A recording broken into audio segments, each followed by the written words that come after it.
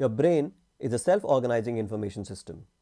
When it receives a sensory input from the eyes, ears, nose, tongue or skin, it immediately tries to see a pattern in it.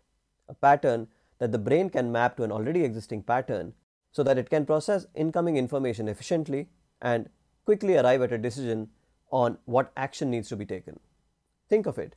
When you meet a new person, you instinctively map them to people you know or have heard about and form an opinion about the new person. This is called stereotyping. When I say the word terrorist, what mental image do you form? Chances are bleak that you pictured a young woman immaculately dressed. Your brain has a stereotype of a terrorist. The pattern-seeking behavior of the brain can be compared to the water drops falling on a flower petal.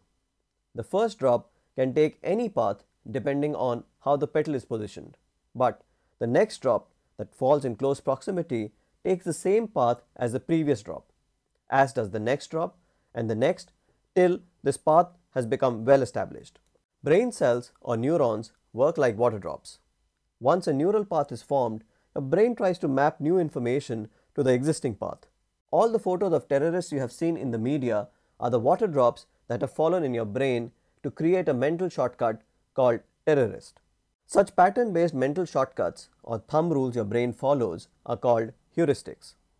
Most of the heuristics are great for us humans as they make our brains super efficient in processing everyday information and arriving at a decision or action quickly, using least amount of brain power.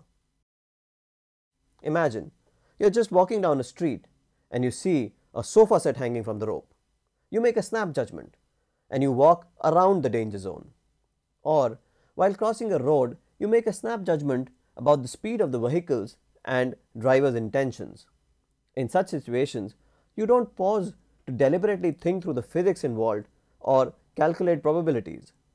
And the stereotype of the rash driver you have in your head, it probably will serve you well.